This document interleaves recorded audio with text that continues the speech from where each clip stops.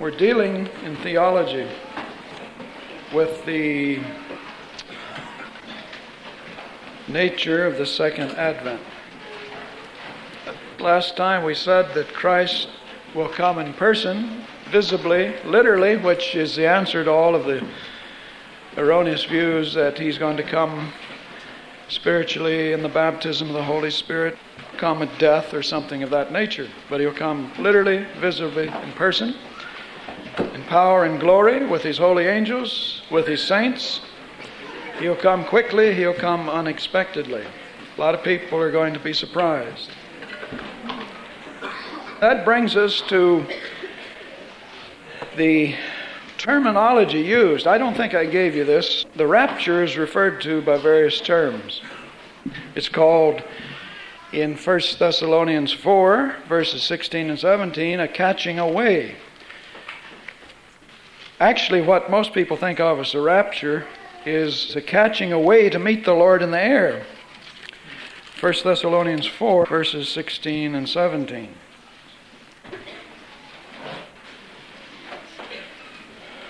For if we believe that Jesus died and rose again, even so them also which sleep in Jesus will God bring with him. For this we say unto you by the word of the Lord. In other words, he received this directly from the Lord.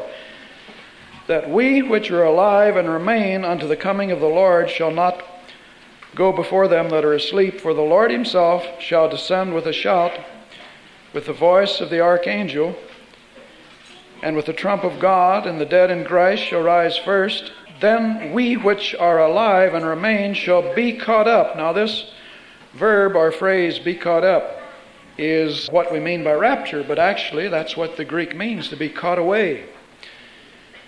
Again, rapture is an English term, not Greek.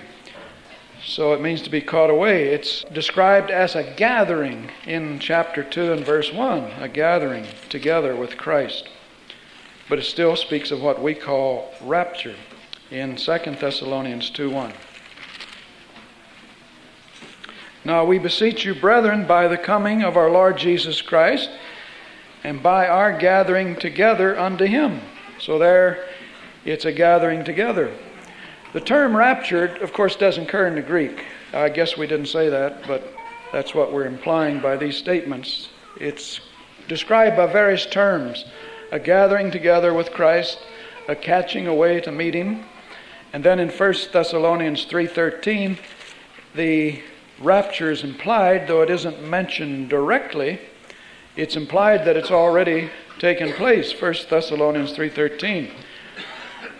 To the end that he may establish your hearts unblameable in holiness before God, even our Father, at the coming of our Lord Jesus Christ with his saints.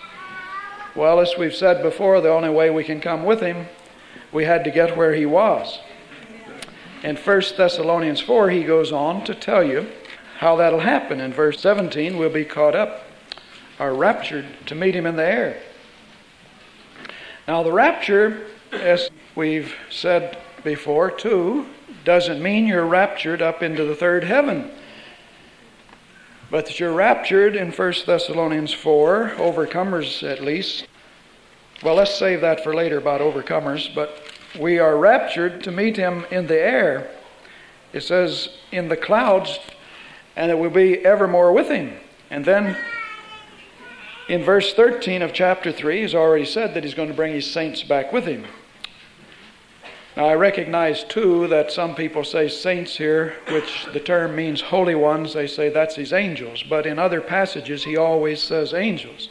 When he's going to bring his angels back, he says on more than one occasion, his holy angels will come with him. And so the term here means saints in all the other passages, so why should we not think that in view of all the other teaching about being caught away and coming back and the end-time revelation that he's giving to by vision and revelation and prophecy, that overcomers will be caught away, changed, and brought back to minister to this world, especially the dead institutional church during tribulation, since the dead church will go through it. We speak of denominationalism and dead in the same context. But not trying to be funny, but if you don't know what we mean by dead church, we mean denominational church. Institutional church is a term that I Well, I won't say I coined, but I guess I'm about the only one that uses it, or used to be the only one. There's a word of caution here now about rapture. Let me say before we say this that there are tapes on end-time events that deal with the aspects of the rapture. And as I said last time, we're not going to get into what's on the tapes. We're simply dealing with rapture as a part of eschatology in biblical theology, end-time events. But with that in mind, there's a word of caution to keep in mind, and the tapes will show you this, that in 1 Thessalonians 4, Paul is only dealing with the general fact of the rapture. Now, some people never become good interpreters of the Word, that is, expositors of the Word, because they can't distinguish between a general fact and what the rest of the Word has to say about the details of that fact. Like the institutional church, again, believes in a general resurrection. If you'll get into the Word, you'll find there's more than one resurrection clearly taught. And so they'll take a passage that deals with the fact of the resurrection and say, see, this is all there is. The wicked and dead are raised at the same time, and so on. So you have to keep in mind, if you're going to understand end-time events, eschatology, end-time eschatology, that in many passages in Scripture, New Testament as well as Old, there are general statements made that you have to take the rest of Revelation to fill in the details of it. You see, in 1 Thessalonians 4, it's like painting a picture. I don't know if you've ever done it. I used to do it. I've got some in the process that never got finished. I got the Holy Ghost. I had a workshop in my basement and had some things I was building that never got finished. I was remodeling a house. I had it all done but the bedroom, bathroom, and it never got finished. The fact is that unless we understand that in many places in Scripture, it's like when you paint a picture, an oil painting or whatever, you paint in the background first, then you fill in the details and all the pretty colors. And it looks like a mess when you first start. And some of those that I had just painted in the background, you'd see what I'm talking about. That all it is the general scene. You could get an idea, well, that's going to be a mountain scene with a lake down there. Well, it wouldn't take a lot of brains to figure that out because that's the background. That's the first layer. But what gets added is something else, the details. And so in 1 Thessalonians 4, he's dealing with the fact of the rapture just like he deals with the fact of the resurrection in a general fashion. You see, look at verse 16. And all he's dealing here is with the fact of the resurrection. For the Lord himself shall descend from heaven with a shout and the voice of the archangel, trump of God, and the dead in Christ shall rise first. Now that's all he said. And we already know that there are several resurrections. If you've ever read the New Testament once, just once, you know Revelation 20 speaks of 2 resurrections. And blessed is he that has part in the first resurrection. And the rest live not again until the 1,000 years were finished. So you don't have to be too bright to figure out if there's a first resurrection and then the rest of the dead didn't live until after the 1,000-year period was over. Just by the fact you said first in that other statement must mean there are at least 2 aspects to the general truth of the resurrection. And so that's what we've got with respect to rapture. There's various aspects to the rapture. We're not going to give you a chronology any more than I can give you a chronology of the resurrection. When are the Old Testament saints raised? I believe at the end of tribulation. And some people have charts on this where they're very dogmatic. If you don't believe that fact, you just may not get too much fellowship. That the Old Testament saints are resurrected at a certain place and a certain time according to their scheme, and that there are 4 groups at the marriage supper. They're the friends of the bridegroom, and there's the bride and servants, and so on and so forth. And I don't get all of that out of Revelation. They end up making Israel the friends of the bridegroom, and my Bible says all through Old and New Testament that Israel is God's wife, his first beloved. That's why he's going to restore her. And the church only exists because his wife was unfaithful, became a spiritual adulteress. That's humbling, but that's also Romans 11. That the only reason that we're meeting here tonight saved and have our sins forgiven and can talk in tongues is because Israel, as a wife, was unfaithful. But over 141 times God says He will restore her.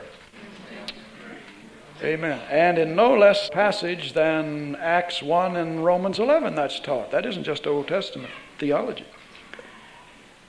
So I don't know when the aspects of the resurrection or the rapture, and I don't think anyone else does. I think we ought to be careful of putting too much stock in chronologies. So I'm not going to give you a chronology. I want to suggest, though, the aspects of the rapture, because he's only speaking here of the general fact of the rapture, that there will be a rapture.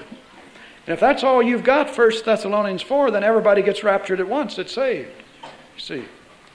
But there are other passages in Scripture. So this is not a chronology, but the aspects of the rapture as I see it. I believe it'll take place this way, that there will be a first fruits rapture, first of all, and that's the man-child of Revelation 12. Now, people who need proof texts for everything will have to do like I always require, come and sit for 2 or 3 years under the teaching, open your heart, and the Spirit of God will show you that there's going to be a first fruits rapture. I believe He will show you that. First of all, you'd have to understand what Revelation 12 is talking about. So get our book, Deeper Life in the Spirit, where we deal with that at sufficient length, and it's on tapes. I don't think you can argue the fact that the man-child is a group, and that's all dealt with, as I say. And most certainly can't be Christ, and we plainly show you why not. The man-child is the first fruits, the overcomers. Then the Great Tribulation. Keep in mind, not specifically a chronology, but you can't help from getting a chronology when you start saying this is the way you believe it'll happen. Tribulation, the Great Tribulation. And we've got a whole series on the book of Revelation to show that we believe that. And then there is a rapture of the woman in Revelation 12, verse 6 and verse 14. We might want to just quickly look at that so we can see. If you don't remember that fact, we've taught on this before. It's in the book, Deeper Life in the Spirit. But you might notice again, quickly here, this fact without, as I say, going into detail on it since it's already dealt with. Revelation 12:4, speaking of Satan, he was ready to be delivered, the man-child, and he was ready to devour her child as soon as it was born. And she brought forth a man-child who was to rule all nations with a rod of iron, and her child was caught up unto God into His throne. Now, in verse 6, and the woman, now see, the man-child's gone. We already show you on the tapes in the book, Deeper Life, that the man-child can't be Jesus, and there are very good reasons why it can't be. It's utterly impossible. And we can't, as I say, teach that 15 times. We've already got it dealt with. But notice someone's still left down here. Now, whatever you believe about the church going through tribulation or not, the institutional church, somebody's down here getting persecuted. And the woman fled into the wilderness where she has a place prepared of God that they should feed her for 3.5 years. That's 2,260 days. That period is mentioned about 7 times in Scripture. That's half of the tribulation period of 7 years. Then down in verse 14, and to the woman were given, now here's her rapture. And to the woman was given 2 wings of a great eagle, that she might fly into the wilderness, into her place, where she is nourished for a time and times and a half a time. There's that 3.5 period. Again, it's called 42 months in Revelation 11, time, times, half time, 1,260 days. It occurs under several figures this way. In Daniel, it's the 70th week, you see. He speaks of the midst of the week, again, the 3.5 period. Now, you see right away, because of institutional church teaching, everybody thinks of rapture as being caught up to the third heaven, to paradise, instead of what 1 Thessalonians says. It's interesting, the Bible doesn't say what the songs in the church say. And we've already been through that 100 times, that it doesn't say we're going to heaven anyway, but there will be created a new heavens and earth wherein dwells righteousness. And Revelation 21, New Jerusalem, our city, comes down out of heaven to reside as the headquarters Messiah and His people after millennium. New heavens and new earth, and I saw New Jerusalem coming down. So the woman, it says, caught away. You see, raptured, but Catching away doesn't mean to third heaven or anywhere. It doesn't even have to mean to the clouds in this case, but she's caught away somewhere where God will protect her during the worst part of tribulation. So whatever one believes or doesn't believe or knows or doesn't know, you've got to deal with Revelation 12 to move on with God in this end time. That is, you have to come to grips with it. There's a man-child raptured. There's a woman in the midst of tribulation, the middle of it, in fact, that's raptured or caught away.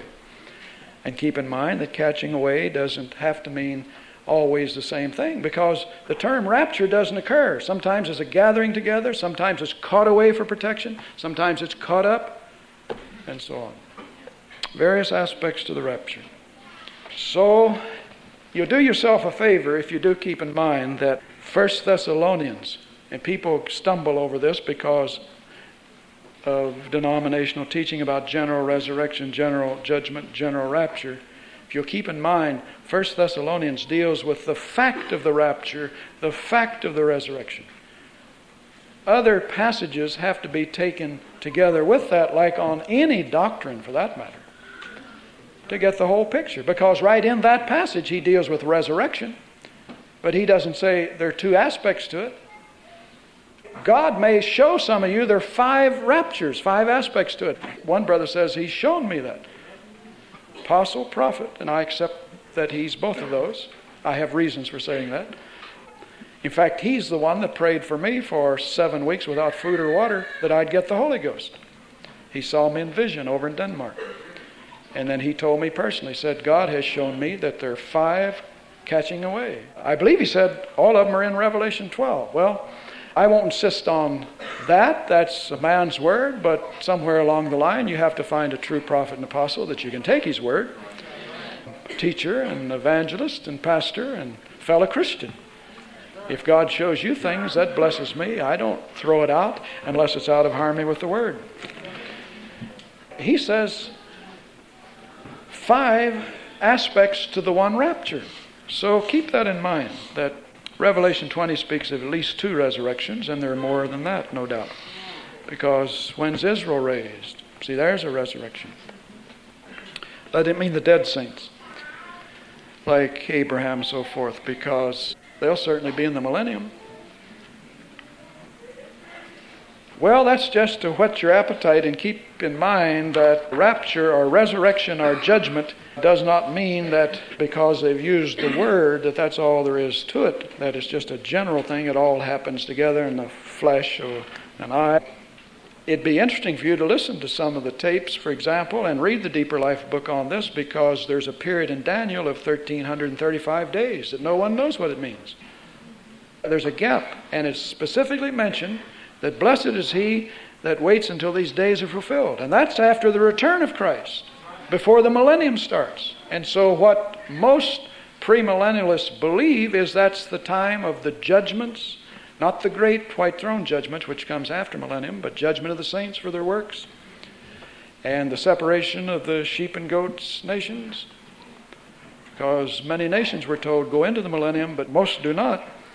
That is, people out of the nations. And so there's a period of time when the earth has to be restored for millennium. Now, it isn't the new heavens and new earth, because the Bible speaks of a geographical change in Palestine especially. Because the city in Ezekiel and the temple can't even fit over there at the present geographical situation. It wouldn't fit. And of course, you know what denominational people do. They rule it out and say, see, it's to be spiritualized. It won't even fit over there. Then why did God, through Ezekiel, spend 8 chapters giving specific details and measurements of the millennial temple and the city? I mean, what do all those details mean? It just goes on verse after verse, page after page after page. And if they knew the Word of God, they'd see in Zechariah and other passages, God speaks of a leveling taking place and a change, a geographical, a topographical change of the physical aspects of this earth. It'll be a time when everywhere will be like a Garden of Eden, the whole world, and so on. But that's just the 1,000-year period, and then the new heavens and new earth, Revelation 21:22, comes after that. Well, praise God for people who can believe the Word without struggling, and I do. Amen. I know one thing. I don't know where some of those are going to be who spiritualize the millennium and Jesus' literal reign on earth and so forth and so on, but I don't know where they'll be during millennium, but I know where I'll be. Because the Bible says that I'll be reigning and ruling with Him if I'm an overcomer, and that's my confession. Hallelujah. Now, still speaking of Second Advent, some misconceptions concerning the perfection of the church.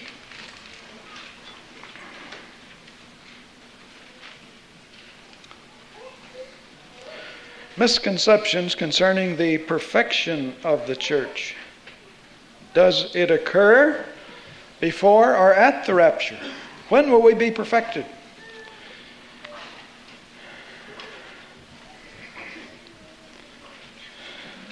Now, the institutional church,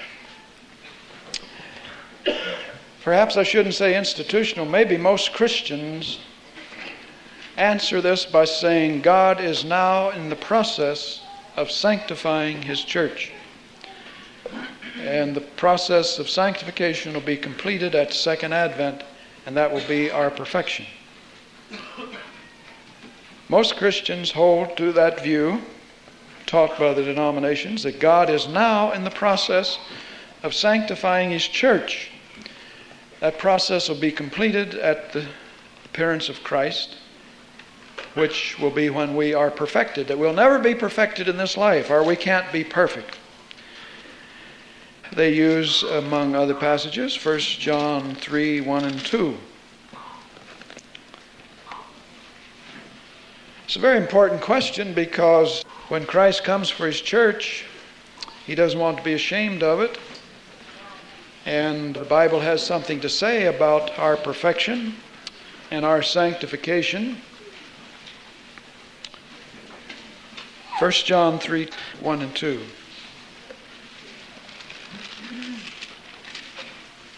Behold, what manner of love the Father hath bestowed upon us, that we should be called the sons of God. Therefore the world knoweth us not, because it knew Him not.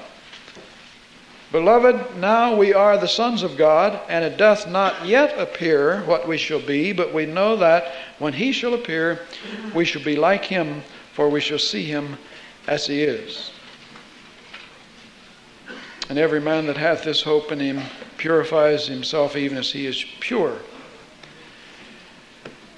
Well, I told you verses 1 to 2, that's where they stop.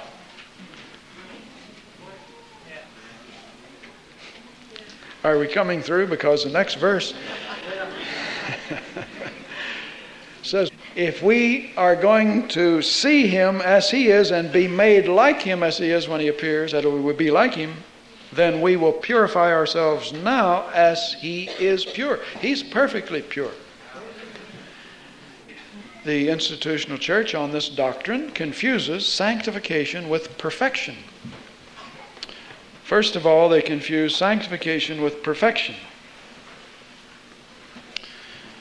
Now, it's a little bit repetitious to say we've got it on tape. We're not trying to oversimplify everything, but after all, you can't keep teaching the same thing every night, or you'd never get through.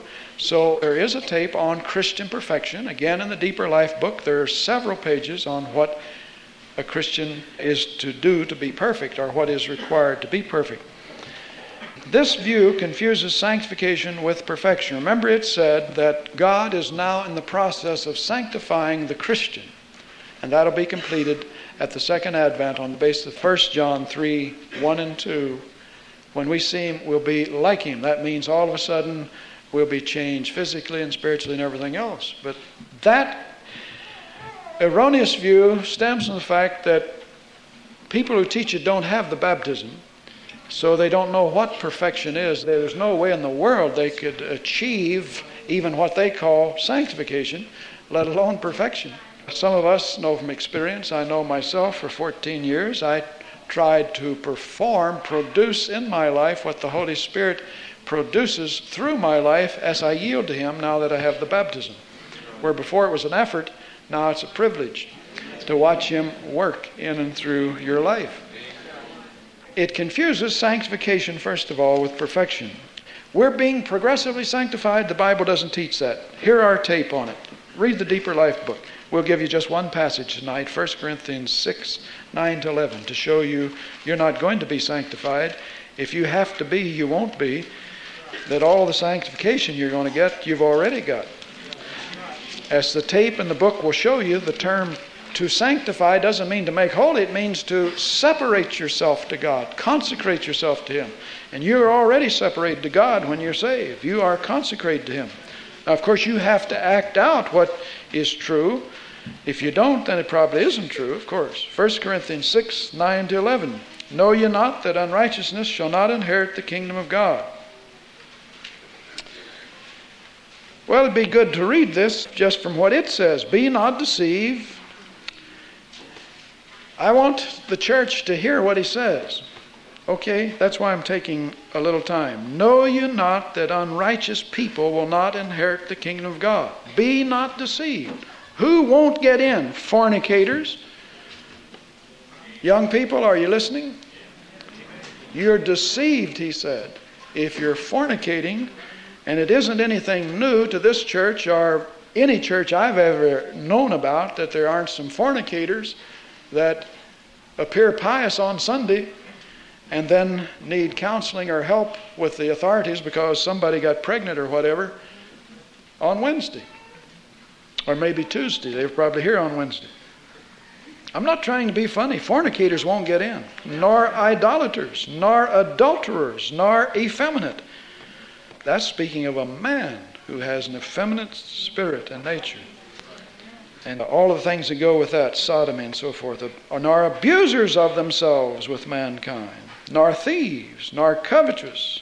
People are always looking for that dollar. Nor drunkards, nor revilers, nor extortioners shall inherit the kingdom of God. Now verse 11 is our sanctification. But such were some of you, but you are washed, you are sanctified, you are justified in the name of the Lord Jesus and by the Spirit of God. You're not going to get sanctified unless you're going to get justified, unless you're going to get washed. You can't have it 3 ways or even 2. You are washed, you are justified, you are sanctified. And of course, I don't know of a seminary that doesn't teach progressive sanctification. Past sanctification, present sanctification, future sanctification. Past sanctification by the blood of Jesus, present sanctification by the Word. As you hear the Word, you're more and more sanctified and obey it. Future sanctification, 1 John 3:2, that when we see Him, we'll be like Him. We'll be perfected. Well, the only trouble with that, there's no scripture for it. Every passage, as we show on the tape where we deal with this, and in the book, Deeper Life, we show you every passage that speaks of sanctification says it's already done. It's not a process. Now they confuse sanctification with perfection, which is a growth and a process. Ephesians 4, verses 11 to 15 tells us that apostles, prophets, evangelists, pastors, teachers have been set in the church to bring the church to perfection, to bring it to maturity till it grows up to be of the measure of the stature of the fullness of Jesus Christ.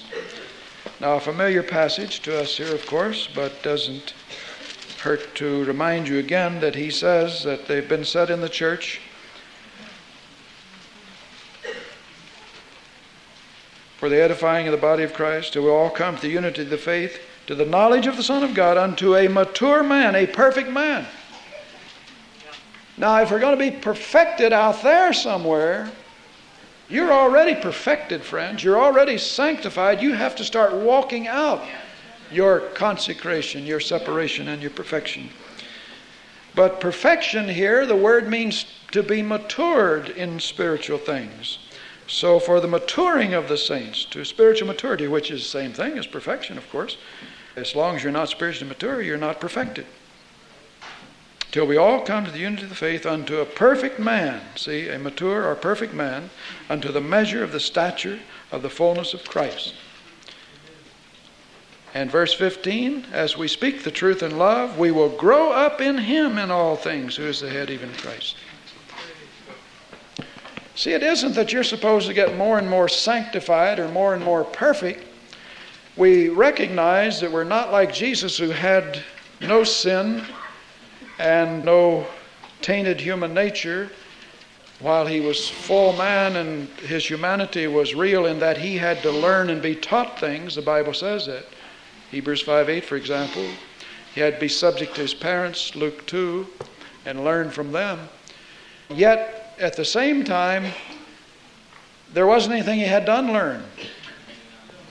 There wasn't something that he would do wrong until he got revelation. That isn't what we're saying. But with us, it's a little differently. We've got to unlearn a lot of what even parents have taught. And I mean that in the right sense, because we teach obedience to parents here. What you learned in school and parents and in church. Oh, yes, in church. Things I learned in church. When I first got saved in St. Pete, I went to church the next Sunday, and being Baptist, that would mean Sunday school first. And the first Sunday was the lesson on 2 Corinthians 12 and Paul's thorn. Well, and the teacher laid out how this was ophthalmia, a disease of the eyes. He really, for an hour, laid out a case there that you couldn't answer. You know, I didn't know anything about the Word, but I had read the Bible enough to know of what he spoke. And I thought, oh, praise God for such a depth and insight into the Word, that I'll be glad when God enables me to be able to teach like that. You know, making Paul sick over there, and he doesn't say he's sick at all. Again, we got a tape on that. Paul's thorn, Job's boils, Epaphroditus' sickness. We got a tape on everything, friends, but what we're teaching about. So see what I had to unlearn.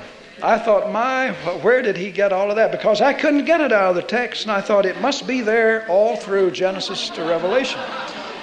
And it'll take time. I was really blessed to find that God could heal, but generally didn't, and that's why I was born sick and had a lot of problems all my life until I got the Holy Ghost. We are perfected, we are sanctified, we're perfected by the blood of Jesus. But as we hear the Word, we're not getting progressively sanctified, but we are maturing spiritually, growing up to the measure of the stature of the fullness of Christ, growing up into a perfect man, that is, a spiritually mature man. That's all dealt with on the tape Christian Perfection. But anyway, they confuse sanctification with perfection, which is a growth, biblical perfection. That we are sanctified, another passage you might mention in passing, which they use, but I don't see how they can use it. They're certainly not reading the passage. They use this to prove that we won't be perfected till Jesus comes, but 1 Thessalonians 5:23 shows me we're already ready for Jesus. 1 Thessalonians 5:23, and the very God of peace sanctify you wholly. That is, set you apart fully, consecrate you fully. And I pray, God, your whole spirit and soul and body be preserved blameless unto the coming of our Lord Jesus Christ. In other words, the completion of sanctification, they use this verse to show, comes at the appearance of Christ. But again, it's a general statement. All the other passages which speak of sanctification speak of the fact we are sanctified, and I believe that's what he's saying there, that we are to be preserved. His prayer is we will be preserved in this holiness and sanctification and perfection until Jesus comes. Now, what's the purpose of sanctification and perfection? Ephesians 5:26 and 27, which is really what we're talking about. Why does he want us perfected? Ephesians 5:26 and 27 tells you. It's with respect to his return. Verse 25, husbands, love your wives, even as Christ also loved the church, gave himself for it, that he might sanctify it, that is, separate it, set it apart, and cleanse it with the washing of water by the word, that he might present to himself a glorious church, not having spot or wrinkle or any such thing, but that it should be holy and without blemish. Now, he said before he left he could return an instant after he left. You know, all the teaching is you turn right away. So it must be that the church is perfected by Him already. But as long as we remain in the world, it's a process of walking out of perfection and growing. We're not supposed to be taking 10 years to decide whether or not the baptism of the Holy Spirit is true, or divine healings in the Word, or whether we're to take up a cross and follow Him or not. I mean, literally follow Him in the crucified life, or to put off cigarette habit, or lust, or TV-itis, or whatever it is that has you bound, if it has you bound. You should be perfected already in that sense when you're a new creature in Christ. Behold, if any man's in Christ, he's a new creation. Old things are passed away. Behold, all things, including whatever you say, I just can't get the victory over, or whatever. And some people say that, don't they? Old things are passed away and all things are become new. So while there is a process of growth into that spiritual maturity, the Bible says, be you perfect as your heavenly Father is perfect. He didn't say take 20 years to be perfect. That's right. He means right now start living the Sermon on the Mount. That's how you'll be perfect. That's where He said it, Matthew 5:48. When God said in 1 Peter 1:16, be ye holy as I am holy, He doesn't mean take a lifetime and wait till Jesus comes, then you'll be perfected and you'll be holy. He means right now. So there's a sense, as I say, in which sanctification's already done, of course. It says we are sanctified, but there's a sense in which when we see Jesus, everything that we're struggling now to accomplish, struggling against sin and temptation, will all pass away, and the perfection will be realized there in a way that we don't know it yet. Yet perfection is already an experience for those who are saved and have the baptism of the Holy Spirit. I add the baptism because you need that to bear the fruit of the Spirit, since it's the fruit of the Spirit, not the fruit of Hobart Freeman. 14 years, fruit of Hobart Freeman wasn't too pleasant to look at. I tried, but I wasn't satisfied. Are you? Praise God. Well, you can be satisfied when you have the Holy Spirit, because the Spirit of God is present to produce in you what you can't do by your own efforts.